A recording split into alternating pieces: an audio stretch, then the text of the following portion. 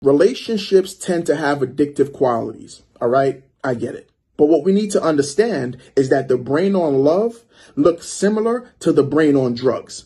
And the brain coming off love looks similar to the brain coming off drugs. And this is scientifically proven, right? I ain't make this up. So the belief, right, is that falling in love is an addictive process, right? Is an addictive process. And the process of getting over a relationship is similar to recovering from an addiction. Let's be honest, right? Breakups are hard. Breakups are hard for everyone.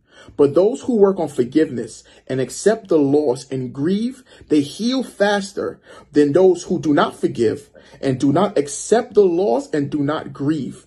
Because what we need to understand is that grieving is a part of the process. It's okay to grieve. It's okay to be upset. It's okay to be angry. It's okay to yell. It's okay to throw things.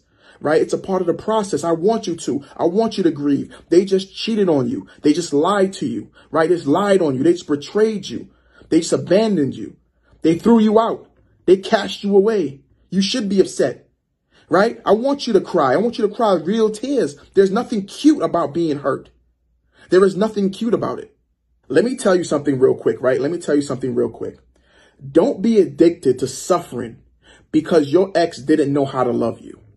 Right? Don't be addicted to the pain. Don't be addicted to a depression. Speak to someone. See a coach. See a therapist. See someone that can get you to the next level because this pain is not you. This hurt is not you. You have to get back to the real you, the true you, the happy you, the joyful you, right? You got to get back to the God in you because a lot of us, we're holding on to pain and holding on to people who don't love us anymore. They don't care about us. They don't see a future with us. They told you to your face that they don't love you anymore. That they don't care about you anymore. But we are still begging these people to come back in our life and show us what real love looked like when they never loved us in the first place.